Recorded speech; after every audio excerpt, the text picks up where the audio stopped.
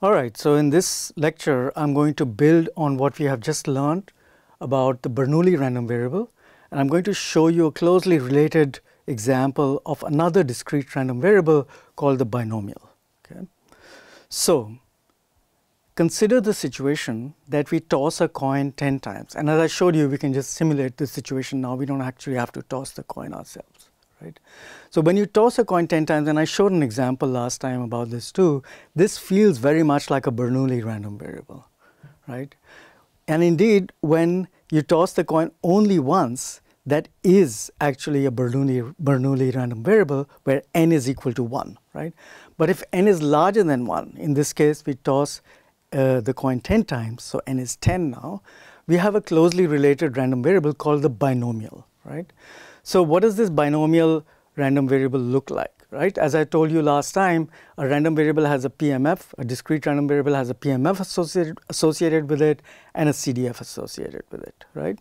So in the Bernoulli case, we had this random variable that I'm showing you here with 0 and 1 in the support of x, right? Now, if I toss a coin 10 times and I get the binomial random variable, the probability mass function associated with this particular random variable, the binomial, has an extra term here, is n choose x, right? Instead of just this part here, it also has this additional part here because you're doing this more than once now, right? And now the support of x is not just 0 and 1. There are 11 possible outcomes now. N is equal to 10. And so I've written this in the most general way possible. I've got 0, 1, 2, 3, 4, 5, 6, 7, 8, 9, 10. That's 11 possibilities, right? That means if I toss the coin 10 times, I could get 10 tails, one after another, not a single head. It could theoretically happen, right? Or I could get only one heads, but I could get the heads in one of 11 possible locations, right? If I have 10 locations, so if I have 10 tosses, I could get a heads in any one of those locations if I get one heads, right? That's why we have this n choose x term here in this probability mass function. So the support of x has changed, right, in this binomial compared to the Bernoulli, right?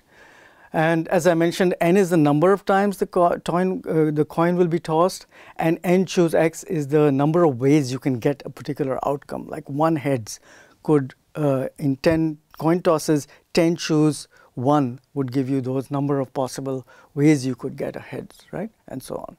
And theta is, as usual, the probability of getting a heads. This is something we are going to decide on initially when we talk about this random variable, and when you're simulating data, we would have to decide on theta to simulate some data. But later on, of course, we'll look at much more complex situations where we don't know what theta is. We have to estimate it somehow, given some data that we get from an experiment or something, right?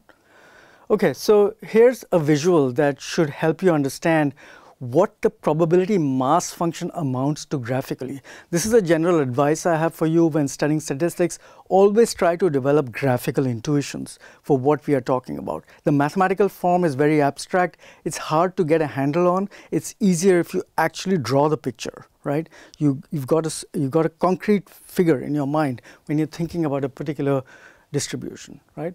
So in this case, when theta is set to 5, the probability of success is set to 5. We have 11 possible outcomes in this example I'm giving you. And what you're looking at is the probability of each outcome. That's on the y-axis here. So the height of these bars is telling you the probability of each possible outcome, right? Okay. If I had set theta to some other number, let's say 0.1, then this probability mass function changes dramatically in shape, right? So you can see that the highest probability is of a 1 now. And then the distribution also gets heavily skewed to the left. If I change theta to 0.9, then see what happens. What happens is that the distribution shifts to the right, and it then becomes the highest probabilities at the number 9. So 9 heads out of 10 would be the highest now, right? Okay. So these are you can of course vary theta to other values and you would get different shapes, right? So this is the symmetric case, and then these are the two asymmetric cases, the edge cases I wanted to show you, right? So this should give you an intuition for what it means to define a probability mass function given some particular theta probability of success, okay? Now, just like in the Bernoulli distribution, there is this family of functions that you can use for generating random data and for doing all the other calculations that I showed you earlier, right? So these are built-in functions. So first of all, how do I generate random data? There's a function in R called R binom, right? Which takes as input the number of times you're going to toss the coin and how many experiments you're going to do and the probability of success. These are the parameters you have to plug in, and what you get as output is the number of, a bunch of zeros and ones, and if you sum up these, you will know what the number of heads is in this particular experiment. So it's 1, 2, 3, 4 if I counted correctly. Okay. So if I ran this code again, I'd get different numbers, obviously, right? So this is just random generation of data. It's a very useful way to get a feel for what's going to happen if you repeatedly run an experiment, okay, under some parameters such as probability of success being 0.5. Right? You can play with this, right? You can change this probability and then look to see what happens here. If you change this to 0.1, you'll get mostly zeros, right? If you change this to 0.9, you'll get mostly ones, right? So you can play with that a little bit. So what I'm showing you here now is the probability of each of these possible outcomes. So the possible outcomes are these x's, 0, 1 through 10. So there are 11 outcomes here, okay? And so what you see here with this function, which we've seen before in the Bernoulli case, right? Remember in the Bernoulli, I could use the dban function to compute the probability of a tails or a heads. This time we have 11 possible outcomes. So the support of x is much broader, much larger. And so I'm going to compute the probability of each possible outcome by using the dbinom function. So it's just the same as the dBernoulli function, dban function, but for the binomial, right? So, and what I have to specify in this function is which event am I talking about, what is the size of the experiment, so what is the sample size, right? So we ran 10 we did 10 coin tosses here, and the probability of success I just decided on as an example at 0.5, okay? And so what I did here is something, I did a little trick here. I just created a sequence of 11 numbers ranging from 0 to 10. That's this vector here, right? And I just computed in one single shot. I computed the probabilities of every possible outcome in this particular experiment, and I saved that as a vector probs, and I just created a data frame and printed it out, in a formatted way to show you what the probabilities are of each of these possible outcomes, right? I could have plugged in just a 0 here, or a 1 here, or a 2 here, and if I did that, I would get the probabilities of each of these individual numbers here, right? And so you can see that I have the different probabilities here. This is the probability mass function written out as a table, right? I showed you exactly this probability mass function a few minutes ago, that symmetric distribution centered on 5, right? That we saw earlier. This is exactly the same distribution that I showed you, except it's now as a table, right? So that's the probability mass function using the dbinom function, right? And you can also now compute the cumulative distribution function, right? And there's a built-in function in R, just like in the case of the Bernoulli, we had the pban function there. Now we have the pbinom function, which allows us to compute. What does it allow us to compute? It allows us to compute the cumulative probabilities of every possible outcome in the support of x. The probability of 0 or less than 0, 1 or less than 1, 2 or less than 2, right? So that's what I'm doing here. I did this in one shot. I just created a vector 0 to 10, right? This is the vector 0 to 10, and I'm showing you the cumulative probability, right, function here. This is the actual CDF. This is literally the CDF that I'm showing you. As input, it takes a number between 0 and 10, and as output, it gives you the cumulative probability of observing that number or something less than that. And so what you should notice is that when I ask, what's the probability of observing 10 or something less than that, that probability has to be 1. Why? Because that subsumes 10 or less than 10 subsumes all possible outcomes, right? So that probability will have to be 1, and indeed it is 1. If you look here, it is 1, right? So a cumulative distribution function has this property that it's always going to go up to 1. Why 1? Because that's the total probability that you can have of all possible events, right? This is a characteristic property of CDFs. And I want you to remember that the CDF is actually created from the probability mass function. We used it by summing up the numbers from the probability mass function.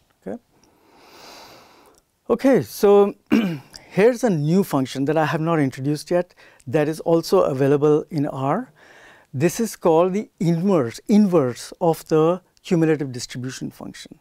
Okay, so what the question that this function answers is, what is the quantile? So what is the particular element in the support of X such that the probability of observing that particular number Q or something less than that is the probability P. So you provide the probability, and the function, the inverse of the CDF, will give you the quantile that corresponds to that cumulative probability. Okay, so how does that work?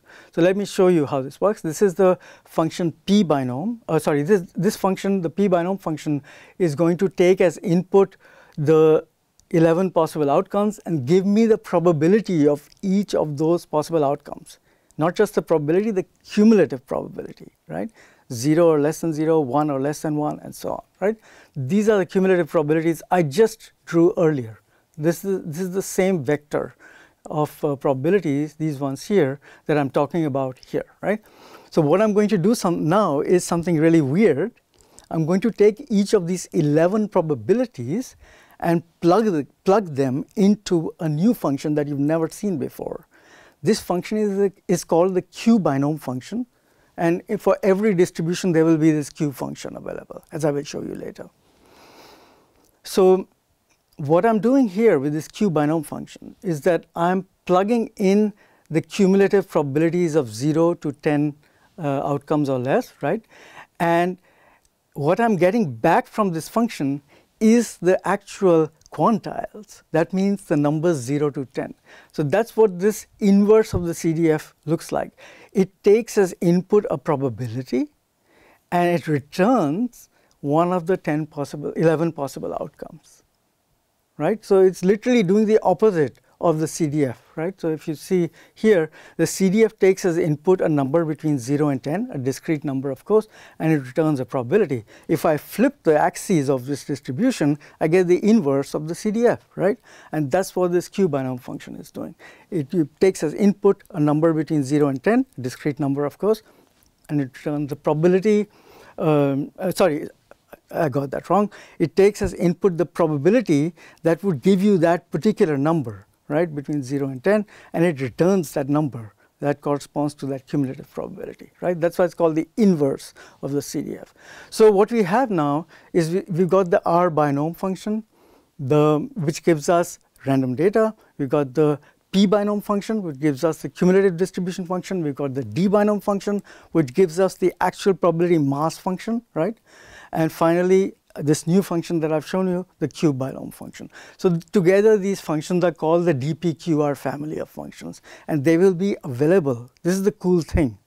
They're available for every distribution that is used in statistical modeling.